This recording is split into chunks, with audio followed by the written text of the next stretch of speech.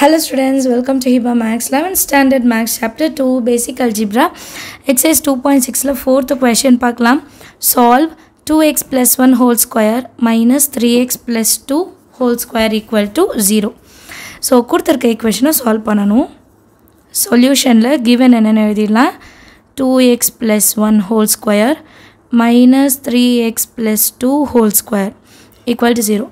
இது என்ன formatல இருக்குன்னா a square minus b square which is equal to a plus b a minus b.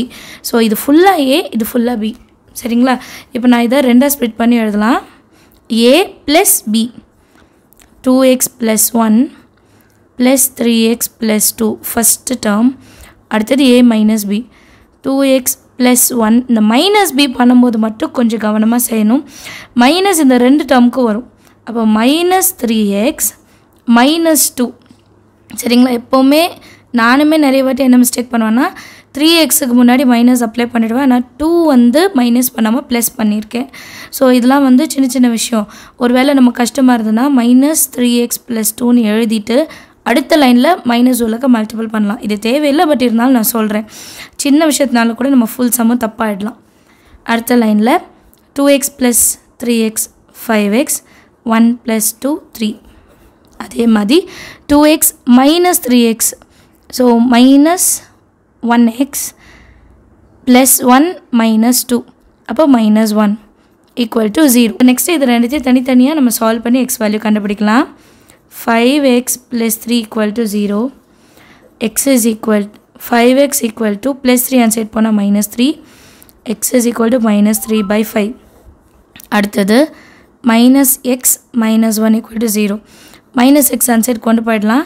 So plus எக்ஸ்ன்னு ஆகிடும். So X is equal to minus ஒன்னு எழுதிக்கலாம். இந்த ஸ்டெப் ஒரு வேலை அண்டர்ஸ்டாண்ட் ஆகலைன்னா minus X minus 1 equal to 0 minus X அப்படியே இருக்கட்டும். மைனஸ் 1 அன்சைட் போனால் ப்ளஸ் 1 எக்ஸுக்கு மைனஸ் வரக்கூடாது. அப்போ X is equal to minus 1 புரியுதுங்களா. இது வந்து மைனஸ் எக்ஸே அன்சைட் கொண்டு போயிடுறேன். அப்போ ப்ளஸ் எக்ஸ் வரும். நான் வந்து எக்ஸ் இந்த சைடு எழுதியிருக்கேன், அவ்வளோதான் விஷயம். ஒரு வேளை இது புரியல குழப்பமாக இருக்குன்னா இந்த ஸ்டெப் ஃபாலோ பண்ணிக்கோங்க. ரெண்டுமே கரெக்டு தான். ஏதாவது ஒன்று எழுதுங்க, ரெண்டுமே எழுதிடாதீங்க. இதை எழுதணும் அண்ட் இதில் ஏதாவது ஒரு நம்பர் எழுதிக்கோங்க. therefore the roots are minus 3 by 5 இன்னொன்று minus 1. therefore x is equal to minus 3 by 5 or minus 1. எல்லாருக்கும் சம் அண்டர்ஸ்டாண்ட் ஆயிருக்கும்னு நினைக்கிறேன். Thank you so much for watching.